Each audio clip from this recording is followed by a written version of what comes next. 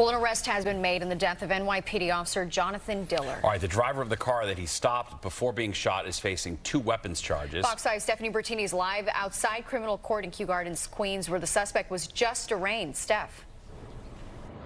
Natasha, Steve, Lindsey Jones was arraigned today on weapons charges. Lindsey Jones was remanded by the judge. It came out in court that he was already out on bail in connection to a separate crime the night Officer Diller was shot and killed. Lindsey Jones in Queens criminal court basically revealed that he's saying he didn't know the other man that was in the vehicle. Police say he was driving, and he's saying that the man that pulled the trigger was a hitchhiker. We found that out in court.